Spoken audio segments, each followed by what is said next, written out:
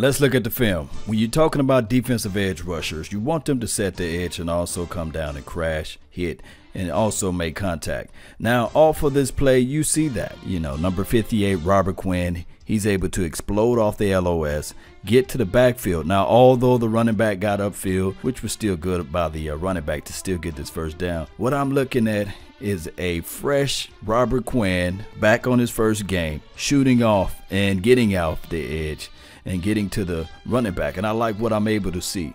His pursuit to the ball and chase is just like second to none at this point. I like what I'm able to see from number 58. Watch how he plays through the echoes of the whistle, not giving up on the play, still pursuing, knowing how to take proper angles. And look, he's side by side with, let's go rewind, let you know his speed right here. He's side by side with Jalen Smith, side by side. Watch how he's able to get to this point, and he's going to meet the quarterback at the sideline. He cuts the quarterback off, and he's able to hit him.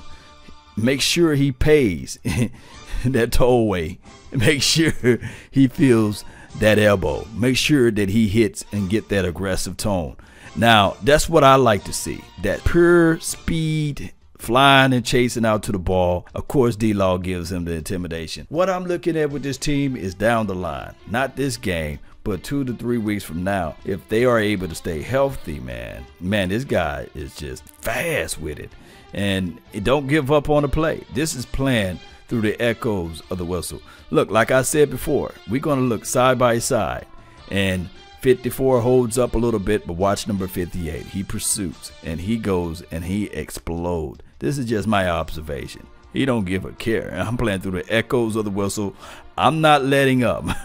And he gave him a little of that elbow action in between the armpit. So we know that hurt. We do. And that's what I want. That aggressive tone, that type of temperament, that type of mindset to knock the quarterback out. Man. Now, of course, the quarterback bounced up like a soldier.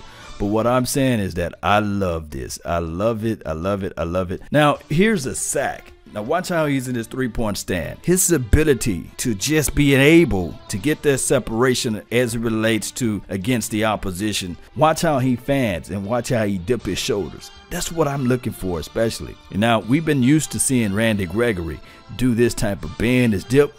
Whew. He's so quick with it. Watch he dip. Yeah, he gets small and the actual lineman has nowhere to land his fist or his punches or his redirect. And he's bent on out of there. The quarterback is dead right now. And he's been going for the ball. I saw several times that the quarterback got the ball out right before he was able to get there. And shout out to Collins, too. I can't leave him out. He got there as well. So he does everything I want to see out for defensive edge rusher. He have his right to dance. Let's go ahead and let him dance on the way. Let him dance on the way. Yeah. Get on him. That's like a quarter horse right there. Or he could be a Tennessee Walker at this point. He's one of those horses. Let's look at this view again. Let's look at it. Let's look at it. And I like his ability. Look how low he is on this ground. And look how far he's lined up wide. This tight end is going to run his route. He's not going to be able to flip around.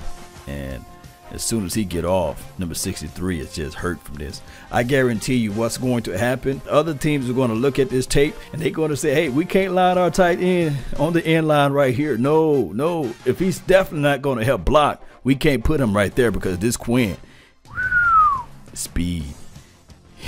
He can't get a hand on him. Watch how he's slippery. Watch how low his shoulder get.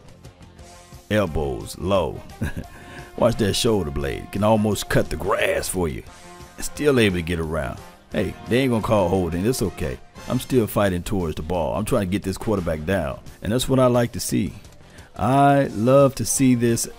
I love it. I love it. Because all I can think of is down the line. Once this kid gets into football shape, you know, it's two types of shape. You know, it's off-season shape and it's football shape. He will get this thing going one way or another. I want to know your thoughts. I want to know your opinions of Robert Quinn. Do you guys feel that he's that driving force that we need off there on the right side? Match him up with D-Law. Man, Cowboy Nation, let me know. Post your thoughts down below. That's been my time. I really thank you all for yours. And remember, you're listening to nothing but the best. Salute.